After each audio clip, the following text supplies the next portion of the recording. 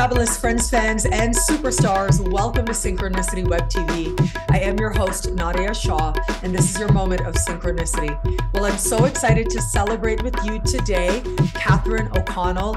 Now, I'm going to give you a little bit of a background here. Katherine and I just started talking immediately. I just met her today, and I started spilling my guts, and we started having so much fun and laughing. And I was like, look, Katherine, we got to turn the camera on, because I do want to let you guys know as well that Katherine is coming to Synchronicity University as part of the March 2024 speaker series. And you've got just a little time left to choose your tuition rate, as low as just $5 a class, an unheard of rate to learn from people as brilliant as Katherine. As you are about to see, she is spiritual, she is sensitive, she's passionate about astrology. She's authored several books. She's a clinical psychologist. She's worked with the president, and she's an interfaith minister. And I think you are about to see just why I instantly felt like this is an amazing person. And I'm so grateful to meet her and celebrate her with you today. So, Katherine, welcome. Thank you for being here. Oh, thank you. What a joy and a delight. It is so much fun. And as I was saying, we were talking already and about the different things, but I know you're going to be teaching about the medicine in the dreams, right? Can you talk about, just talk about that? I have a feeling you're going to say something and then I'll jump in and then we'll have a wonderful conversation. So just tell me about that. Oh, yeah. Well, fantastic. And I'd love to loop back and answer a question that you asked me several minutes ago, and then we kind of meander in other areas. I had a great time, And so I'm going to answer the question you asked me about astrology and dreams. Yeah. Right? Yes. And yes, I write a lot about astrology and dreams, especially the planet Saturn, which is funny because we've been talking about Saturn, right? Oh. Why Saturn? And I've been doing this for many, many years. And I have to say that it's become apparent to me relatively recently why Saturn. Do you remember the old name for Saturn? Cronus. And what Chronos means in English? It has to do with time, right? Yes, that's like the chronological and the watch. Yeah. It really has to do, I'm thinking, I'm noticing that it really has to do with the time clocks, coordinating our prodromal time clocks in our bodies with the universe time clocks. Wow. So it's a lot more profound than many of us would have read in a book, particularly if we were reading books many years ago about astrology and Saturn, right? Mm-hmm. I've been an astrologer for 60 years, right? And it wouldn't have said anything like that, not anything that I saw, right? It was more like time clocks, like exactly what you said. So Saturn, I've got a whole separate presentation called Becoming Saturn, just on Saturn. Fascinating. You can come back to Synchronicity University and teach that as well. Yeah. And it kind of brings, how it is. You chase one rabbit down a hole, and the hole becomes a whole cavern, and you're going through the whole universe of holes. Yes. That is what it is to be an astrologer, isn't it? Yeah. There's never a dull moment. Astrology has to do with everything. And so it's just too much fun. It's legal, and it's just too much fun. It's legal fun, and it's way too much fun, and it gives you a high, and the high is like what makes you giddy in the way that we're giddy right now because we get to talk about astrology. But when you were talking about time, I also thought about, in perfect time, right? Like I always like to say, whenever the universe wants, all these things work out in perfect time according to the universe and things like that. And it really helps not to get too wound up or attached to things that ultimately are ephemeral. It's interesting you mentioned that having to do with Saturn, because Saturn really does teach us that value of time, not just like to make use of your time, but to trust time as well. My Saturn is in the first. What? That is a whole... It's not in the 12th house, but it's very strong. And it has a loaded 12th house. Yeah. Yes, yeah. With Aquarius stuff in it. A lot of Aquarius stuff in it. Right? I love it. So anyway, Saturn is kind of underrated, in my opinion, a lot.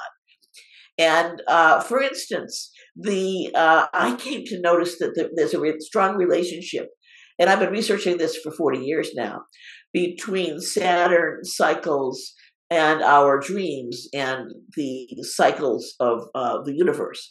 Now, if you know how the glyph for Saturn, we all see it, but do we really see it? Doesn't it kind of look like a little throne? It really does. Yes. If he's on a throne, who's his consort on his, a king needs a queen or whatever. Who would be his consort? I wondered. Who would be the consort? Like if we had to choose a planet? If we had to choose, a planet. And or an asteroid. Okay. Or an asteroid. Okay. Maybe Athena? That's interesting. So let's play with this just for a second. Let's say, how the Greek, the Romans borrowed from the Greeks and the Greeks borrowed from the Egyptians and the Egyptians from the Sumerians and yeah. Blah, blah, blah, right? Yes. So let's be liberal here and go back a little further.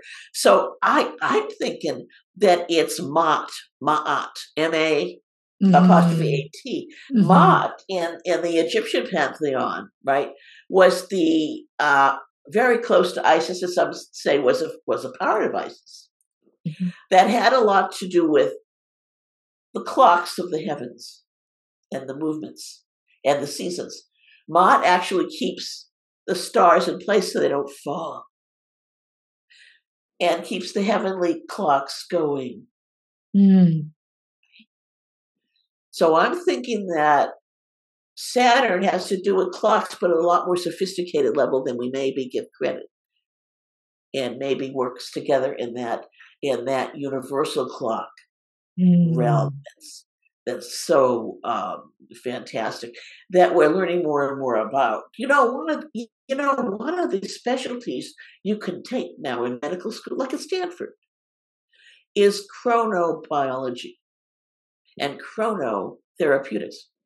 What's the best time of day to take an aspirin? What's the best time of month for a woman who needs surgery on her breast to undergo surgery? They don't call it astrology, but what does it sound like to you and me? Exactly. Oh, wow. Yeah. Right? Yeah. So timing. And one of the most exciting areas of dream research is what they call prodromal dreams. Another Greek word, prodroma, right? Prodromal meaning our psyche and how it lines up with our biology and our biological clocks. So we're making big breakthroughs on this one. But when the beginning of those real breakthroughs in research came out of Russia and came out of the 60s and 70s. My Russian is pretty, I had some Russian, but it's not great. You know what I mean? And it was before the internet, so there was a lot that I couldn't translate. Kind of frustrating at that time. Now a lot of things are translated. You might know I'm involved with the International Association of the Study of Dreams, IASD. They're the major international dream organization, both in terms of lab research and shamanism and everything in between. That's why they're fascinating, because it's science and it's also the storytelling in one organization. So it's kind of fascinating. And I've been lucky to ask. They've asked me over the past 50 years to present for them a number of times. So the last time I presented for them was in the early 90s, when I was beginning to do this dream research and connect Saturn with all of this. And the most recent time I presented for them was last summer in Ashland, Oregon. So I had those 30 years. The day that they asked me to present, they didn't know, but I looked at the chart. It was the exact Saturn return of that last presentation. 30 years. Isn't that interesting? Incredible. Yeah. Incredible. So Saturn, very, very important. The clocks. And let's take a look at Saturn for a minute. We take a look at 29, 30-ish years, if that's okay. We've got the opening square, the opposition, right? The closing square. So let's say that first opening square is when we're 7-ish. I've done a lot of charts with regard to dreams and people, including celebrities. Bruce Springsteen, I did quite a study of his. So what happened to him at 7? He had a tough early life. Anybody knows anything about him? Dad was a rageaholic, alcoholic. I mean, he acknowledges that in print. I'm not, talking out of school here. It was a tough childhood. His mom was in his corner, bought him his first guitar. And at 6, 7, they switched him, sent him to Catholic school. He wasn't too crazy about it at first, but then he discovered they had a choir, and he discovered singing. So he had a great time. He started to sing, and he started to connect himself as a singer. Think of himself as a singer and a musician for the first time. 7. Anybody that's listening to this, think about yourself when you're about 6 or 7, right? Even if you came out of a family that was not so great, you might have had something that was a little ray of hope. Maybe there was a family friend that got you. Maybe you discovered reading. Maybe you discovered the woods in back of the house and you could be free playing in nature. Maybe you got a pet. Something that kind of gave you a little hope, right? And hope and joy are connected, neurobiologically. A little hope that you could get through this disaster and that you had a core of something that was going to get through this, and you were going to be, you had a glimmer into you, who you really are, that love, and that you were going to be resilient and get through whatever it was. That's the opening square. Let's take a look at the opposition. What happened to Bruce at the opposition? 14 years old, yeah. Right. But some of us remember Ed Sullivan. The Ed Sullivan Show. He was the guy that brought the Beatles to the U.S. He was the guy that brought Elvis Presley on TV. And when Elvis Presley was singing Hound Dog in 1964-ish, Bruce Springsteen was 14 and watching. And he said to himself, there's something about that that's me, essentially me. It was about the same time he was given a guitar, and he took his new guitar and he stood in front of the mirror and he watched himself playing guitar in front of the mirror. How much more oppositional can you get? Because an opposition really is that first opportunity to see ourselves in art in the mirror. He saw himself in his own mirror. And he said, oh, I am a musician. This is a core thing about who I am and what I'm here to do, my purpose. The closing square before his first Saturn return in his late 20s, right? He became famous very young. That was 21, yeah. Normally at 21 that happens. Right? He became famous not only for his band, but also, Bruce wrote a lot of songs that became famous for other people. Really famous. Disco stuff and a lot of stuff that really, really, really hit the charts big. A lot of people don't even know that. I didn't know that. And then, interesting. So that's kind of what's going on young in his early 20s. And yet, when he had his actual Saturn return, 28 and a half, he became depressed. Really depressed. He never became a drinker because he didn't want to be like his dad was, right? But he was prone to depression as his dad was. He did have probably some genetic predisposition. He felt so bad he wasn't sure that he wanted to go on. And he felt like a fraud. So what did he do? He did something very interesting. He bought his first family home from when he was a child, which was on a river that he spent time on, which helped him get through his childhood. And there was this orange shag carpet. He went and settled in his old bedroom in the orange shag carpet. And somehow the carpet was very good for absorbing sound. It turned out to be a good place to record. He moved into that house for a while during the dark night of the soul of his depression. And he recorded the album Nebraska. Many people, including Bob Dylan, say that's his best album. It was the working man, that part of him, the blue-collar guy, the working man, the acoustic guy, really kind of in the folk tradition, if you will, that felt the most like him. He's got Saturn in Virgo, like me. He needed that earthiness to get through, desperately needed that contact with the earth. He spent time on the river. He spent time walking around in that land. It brought him out of his depression. He wanted to live again. So that's his first Saturn cycle. Isn't that interesting? Now, what does the word dream mean? You have any idea? I didn't know this till a year ago. What does dream mean? I don't know, actually. I don't know the A lot of etymology of it or anything. What does it mean? Yeah, a lot of things from a lot of language, but the most provocative one Mm-hmm. from Middle English, it means music. Wow. Trippy, huh? Wow. That is trippy. Yes. That's amazing. So Music. at one point in the And English it also, language, yeah, but yeah, it here's meant music. And it also right means joy. joy. And joy is connected with hope. When people ask me what my life purpose is, Mm-hmm. I say everything is always about love for me, intention. But if you want a short sentence, my little elevator thing on my life purpose, I'm all about everything, personally and professional. It's about hope. Mm.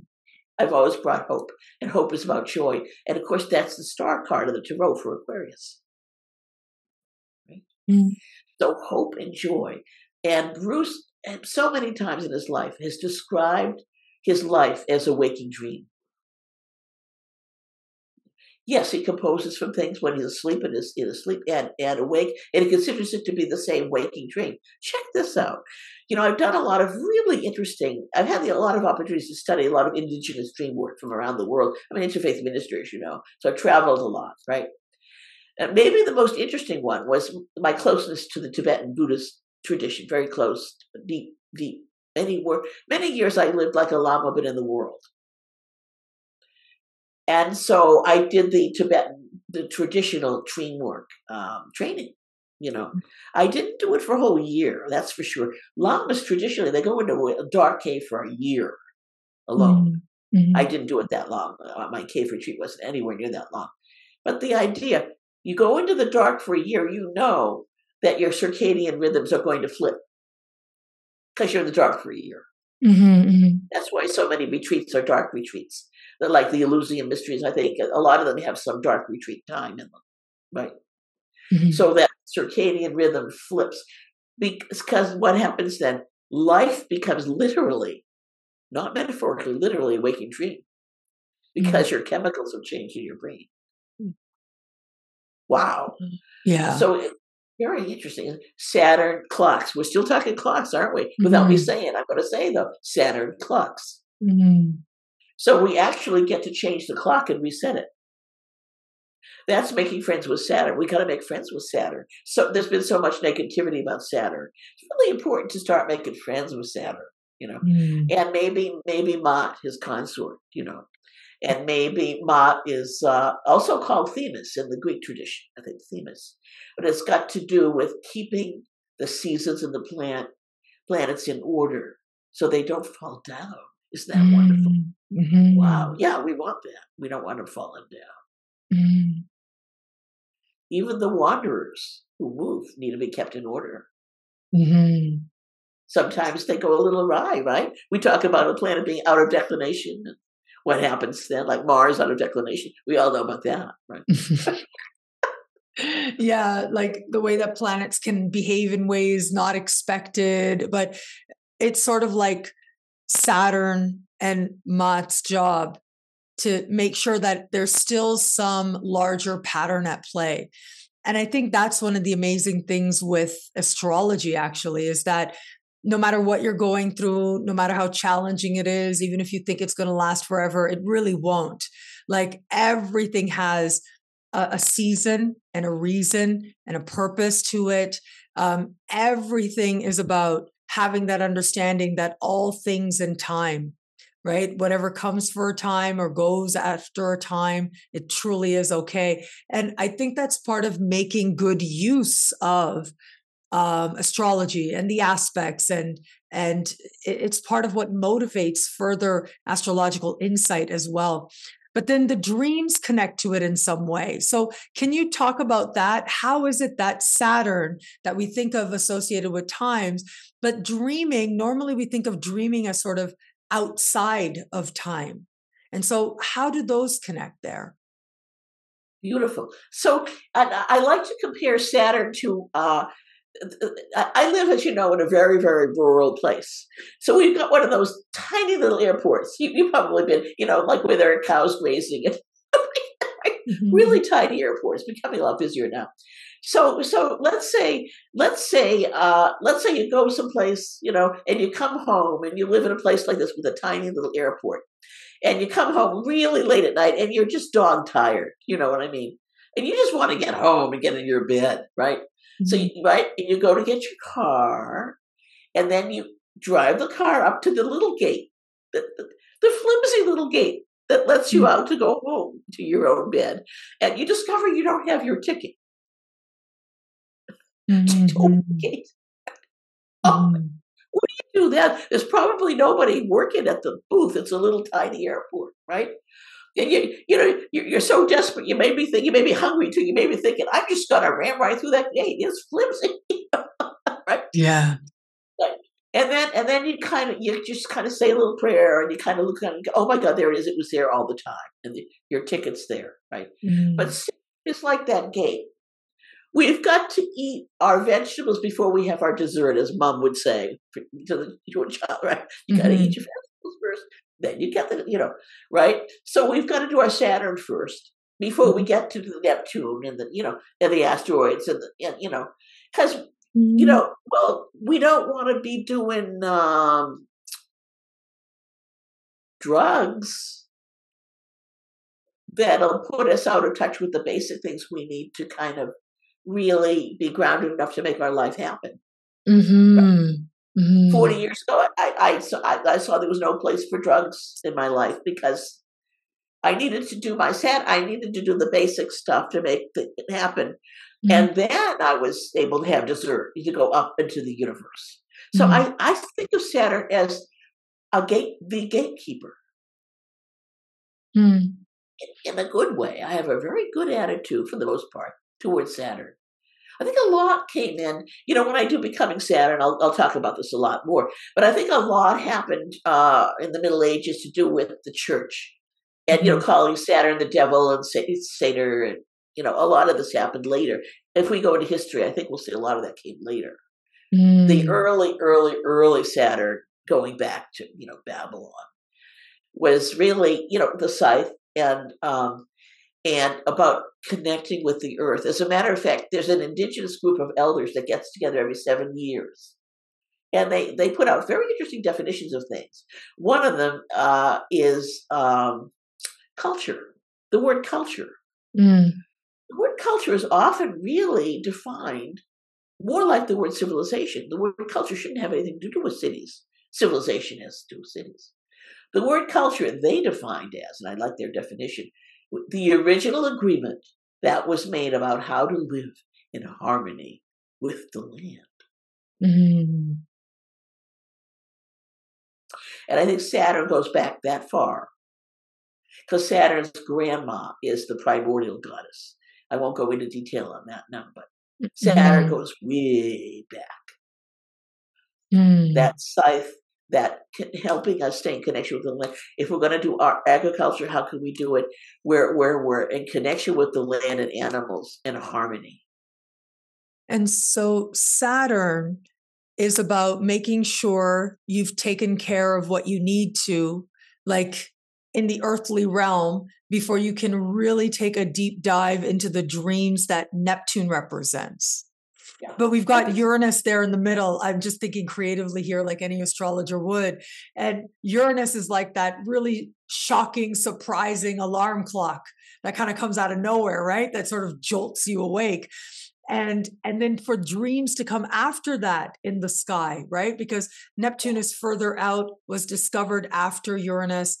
For dreams to come after that is a very powerful symbolism to consider, that it's almost like you have to be here now on the earthly plane in order to wake up, in order to then really make the most of whatever your dreams might be.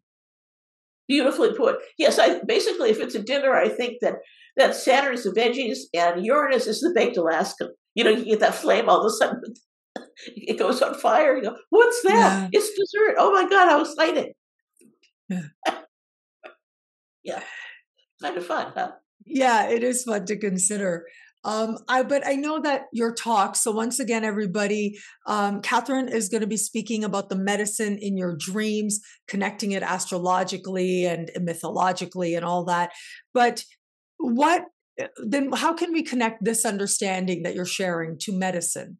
How does that work? Do you think? Yes, great. Well, first of all, I really, when I was going through my my second Saturn return, and not my second Saturn opposition in my early 40s, and of course that's the Uranus opposition as well. That was very interesting because that's when I really realized this about dreams, that some dreams are in what I call a healing dream series, where they're connected to one another. Let's say you had a beautiful beaded necklace, different kinds of beads, but they all looked great together. And they were on the same strand or the same thread. So these dreams are on the same thread because there's a theme. And yet they appear to be separate. It's kind of like, did you ever play connect the dots when you were a kid? Of course, we all did, right? Yeah. Yeah. So it's like I love that. It's like a connect the dots puzzle. And you're connecting one dream to another because a certain theme is coming up. Now, for instance, I noticed that one of those themes, personally for me, that came in when I was in my early 40s was orca whales. Now, I knew quite a bit. I thought I knew quite a few whales because I was raised on Cape Cod on the ocean on the East Coast. But really, orca whales weren't a thing there, the black and white whales. So when I saw these black and white whales in my dream, I really didn't know what they were, except that I knew it was very important. Why? Because I had many dreams with the black and white whales, and they were going this way, and I was swimming with them going this way north.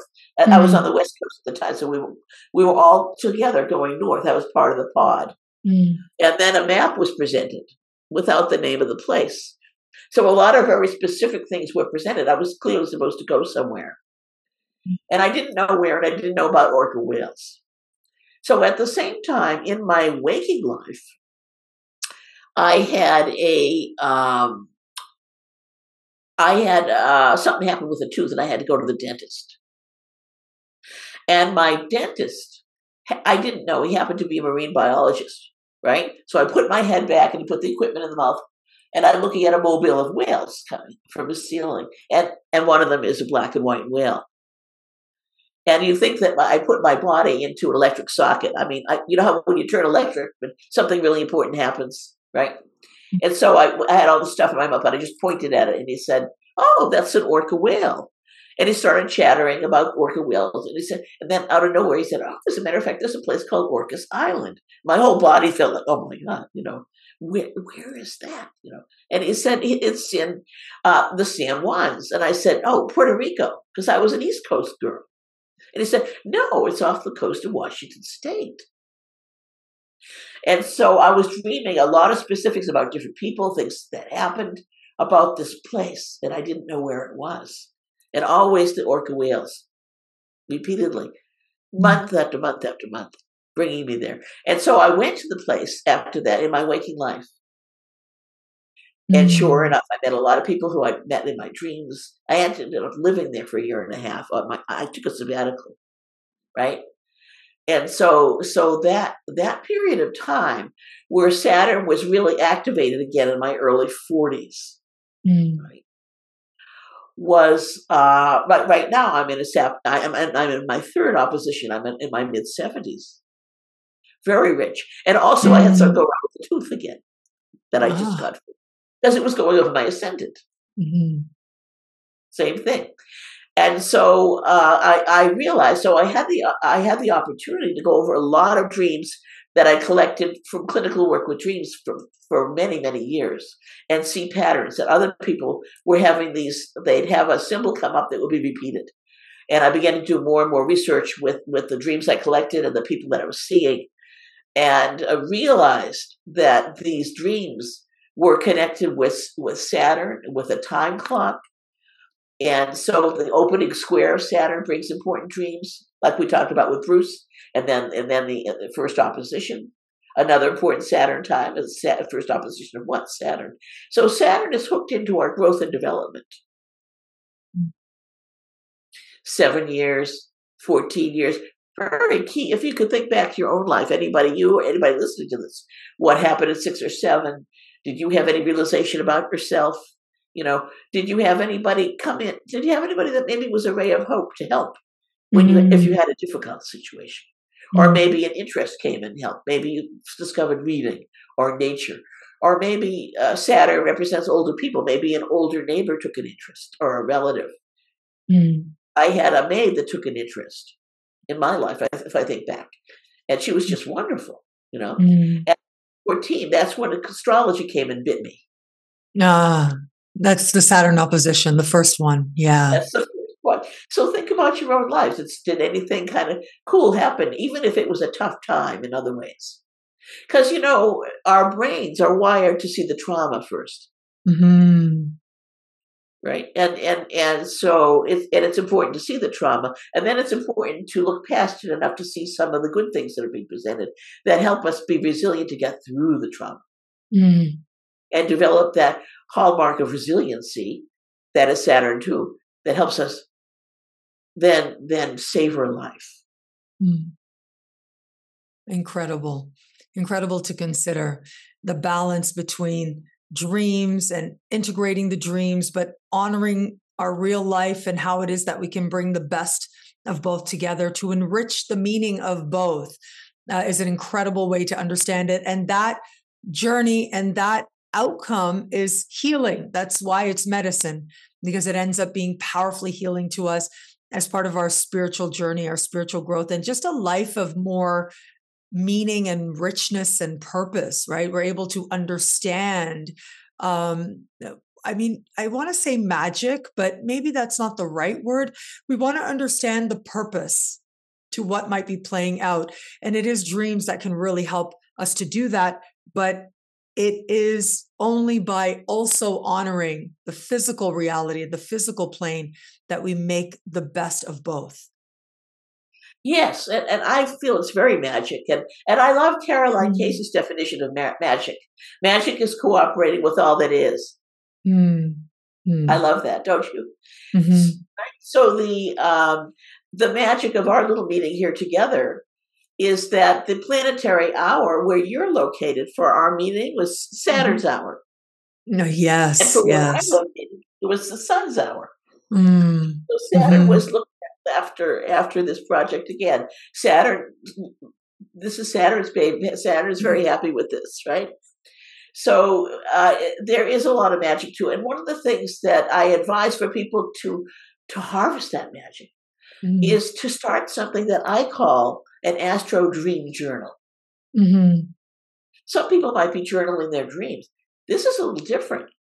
This is journaling what hour. There's free apps where you can look at your phone and see, what planetary hour is this? Yeah. And I just wanted to mention that for those who may not know, who are newer to astrological study, it's actually quite an ancient technique, but different hours. And it's not exactly on the clock. It's not like 6 p.m. It's this hour, 7 p.m. It's that there is an understanding of the cycles of a given day, and that a particular hour of a given day will have the rulership of a particular traditional planet. So because it's a traditional technique, it is not going to include Uranus, Neptune, or Pluto, although I know some modern astrologers have incorporated that into our understanding of things like planetary hours. But I mean, you look at the work of, like, for example, Plotinus, who was this, ancient magician, we can call him, right? A spiritual practitioner, and connected to Plato and very inspired by that, and a student of that time. That's how long ago we're going. And I remember that it was Plotinus who said that if you're going to do a ritual, you want to consider the nature of the ritual. And then you want to find the planetary hour in which you're going to do that ritual, and who the angel is associated with that planetary hour that you are going to petition. And you want to get all your correspondences, we can say, together. So for example, if it's the hour of the sun, then you might want to have like an orange candle or a yellow candle or a citrine stone, right? So that's just being really simple to understand magical practice and some of the reasoning behind that. And I do explore some of this for those of you out there in one of my books called Prayers to the Sky, which is like astrological magic light. Now, all of that is to say, it was Plotinus who said, you can gather all your tools. You can be in the right planetary hour. You can petition the right angel.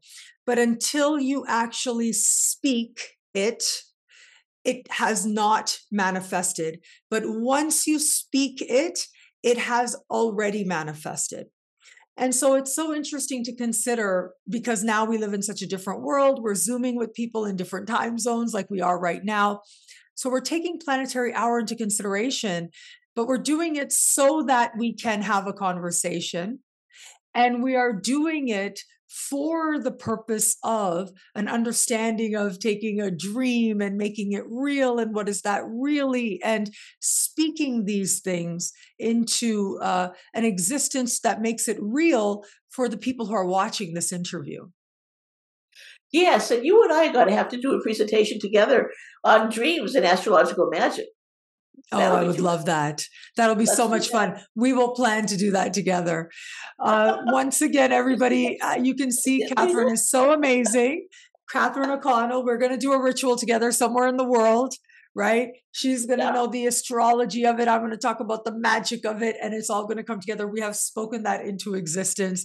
But you can see why I instantly felt connected to Katherine and how brilliant she is, and insightful and compassionate and loving. Really, that is really key here. It's about the love that you bring. Love makes everything bigger. Love makes everything more powerful. And that includes a love for astrology, a love for your dreams, a love for psychology, and all of that. And so all of that love radiated from you here today, Katherine. And to remind everybody out there, Katherine is part of the March 2024 speaker series at Synchronicity University. So you've got just a little time left to choose your tuition rate, as low as just $5 a class, to learn from Katherine and other brilliant minds as well.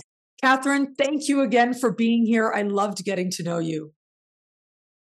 Thank you so much. We met our intention, which is love. Yes, at the perfect moment, in the perfect time, it came together, which is a beautiful thing as well. So thank you. And thank you again, everybody out there, for watching. Until we connect again, take care. Bye.